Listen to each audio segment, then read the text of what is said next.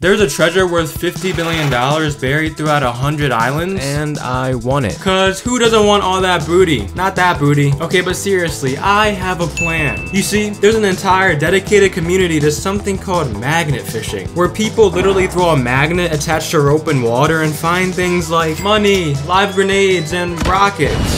The only problem? That treasure is in the Philippines. So I'm flying 9,000 miles just to do this. Less than a mile down, 100 more to go. This might take a while. On mile 2, I found nothing. And the same for miles 3 and 4. But what I found during mile 5 made up for everything. A fork. I'm not actually gonna use it. That'd be disgusting. Use it to eat like coconut or something. Oh, this. Mile 7, I had a little accident. Years. Oh my gosh, the salt water is burning my eyes. Around mile 10, I thought my magnet was starting to fall apart, which is kind of awkward because I have like 90 more miles left, so that's not good. But luckily I was wrong, because what I thought were pieces of my magnet falling off was actually magnetic minerals. I have no idea what they are, but they're worth. It's over $1,000, so this is a good start. I magnet fished another 6 to 7 miles that day and didn't find a thing, which I guess people found funny. It's not.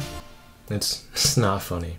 I'm joking. Okay, I'm not actually upset I didn't find anything for a few hours. Tomorrow I'm gonna get an early start, cause you know what they say, the early magnet fisher attracts the treasure. Get it? Cause you know, I said attract, cause like it's a magnet. Good morning. So many dogs out on the beach in the morning, I don't know why. Anyways, mile 23, I discovered a giant jawbreaker. I am today years old when I found out people actually use them as fishing bait. How odd. On mile 24, I almost stepped on Patrick, like from SpongeBob. And then on mile 26, I witnessed a drive-by. Oh my god! What the? Oh, they're just playing. Hi, dog. Hi. Hi.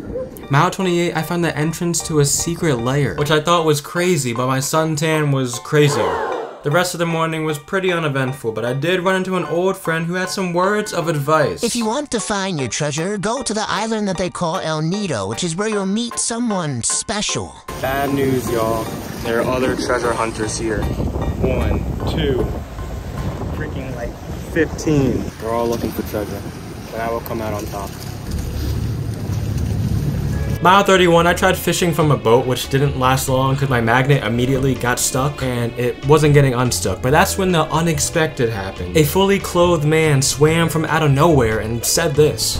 Wait, was this who Dog said I'd meet? Okay, who am I kidding? I know who that is. I just wanted to be slightly dramatic. But anyways, that's Calvin, my tour guide, my part-time treasure hunting partner, and new friend. Calvin and I spent the rest of the day exploring El Nido for treasure. We stopped at this lagoon with some of the clearest water I've ever seen, fed some fish, and stopped at this beach. Which is when I asked the question I've been wondering this whole journey. Is it just me, or are magnets really attractive? Get it? Okay, but seriously, what are my chances of finding treasure here on the beach? Actually, you can find a boat there in the middle part. I'm sorry, but did Calvin just casually point as to where I can find treasure, or did I mishear him? 1 week ago. Lose the wedding ring. Their wedding ring? Yes, a wedding ring. Okay. So you can find it like in the middle part of the beach. Hopefully. That'd be great. I was so excited in this moment that I illustrated it with memes. Bruh. And with my newfound hope, I scoured that beach like there was no tomorrow.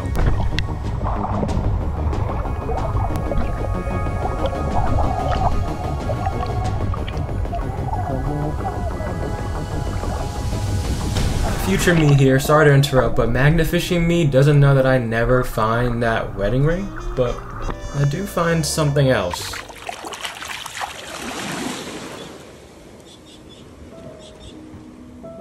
We're closing in on mile 50, and to be honest, my confidence in finding this treasure is low. Nothing. So it's time to begin phase 2 of this challenge, which I'm calling Phase Dose. Don't judge me, I couldn't think of anything else. Tomorrow I'm taking a plane to a new island named Boracay. This is also Boracay, where I'll be searching the deep depths of the ocean by helmet diving, which, by the way, looks straight up scary. Plus, what if I'm attacked by a shark? Like, what do I do? It also doesn't help that the waiver I signed says that death is a possibility. On the bright side, there was a treasure chest at the front entrance, which must be a sign I'm on the right path. Right? Straight now. Go down? Yeah. scared. I'm not nervous. I am calm. I'm perfectly calm. Oh. I can't talk underwater, so I'll just narrate what I'd be saying. Wow, this is so cool. Look at all those fish in that shark. Shark? Oh, it's it's just a shark statue. Did that just make me the first person to be pranked underwater? There's not much room in the helmet, so I'm working with what I got.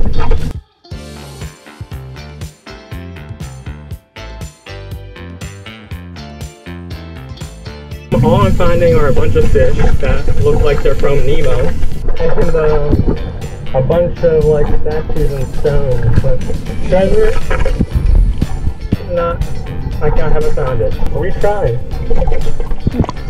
Oh, I'm being pulled away by the screwdriver.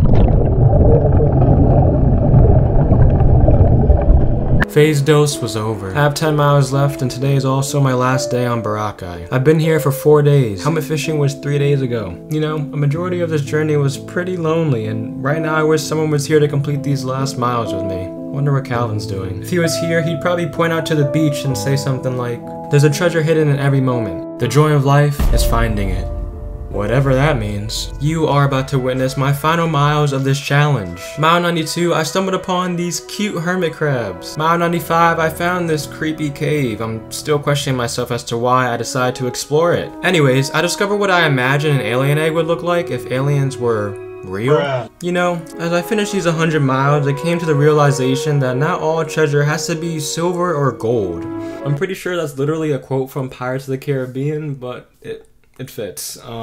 Treasure can be a friend, a dog, this fork, which is pretty relieving because now I can relax and treasure all of this.